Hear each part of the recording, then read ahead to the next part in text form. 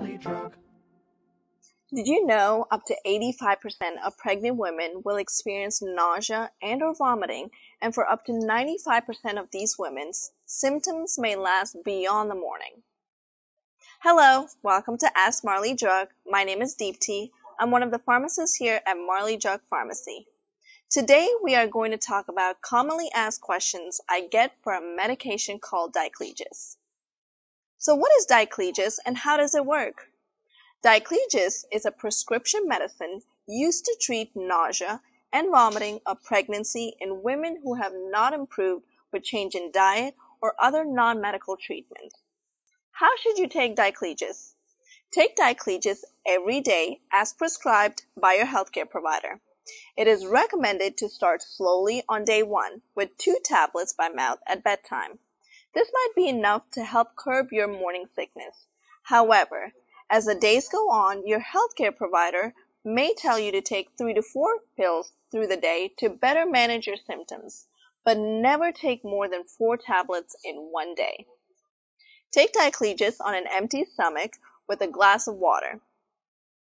You want to take it as a whole. Do not crush, chew, or break Diclegis tablets before swallowing. So how should you store Diclegis? Store Diclegis between 68 to 77 degrees Fahrenheit. Keep Diclegis tablets dry in a tightly closed container and out of the light. Safely throw away medicine that is out of date and no longer needed. What are the more common side effects? The most common side effect of Diclegis is drowsiness.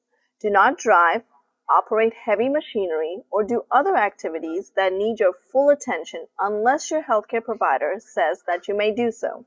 Do not drink alcohol or take other depressants such as cough and cold medicines, certain pain medicines, and medicines that help you sleep while you take Diclegis. Severe drowsiness can happen or become worse, causing falls or accidents. For some women, simple changes in diet and lifestyle are enough to get symptoms under control. Here are some other things you can try. Avoiding certain environmental triggers can also help reduce morning sickness symptoms. Some examples of environmental triggers include strong odors such as perfume, food, or smoke, heat and humidity, noise, visual or physical motion such as flickering lights or driving. It may also be helpful to speak with your healthcare provider about possible diet changes that may help, such as electrolyte drinks or adjusting the types of food you eat. Like all medications, you should speak to your pharmacist or your healthcare provider about any questions you have. Be sure to visit our website for more information or give us a call. We're happy to answer any questions. Bye for now.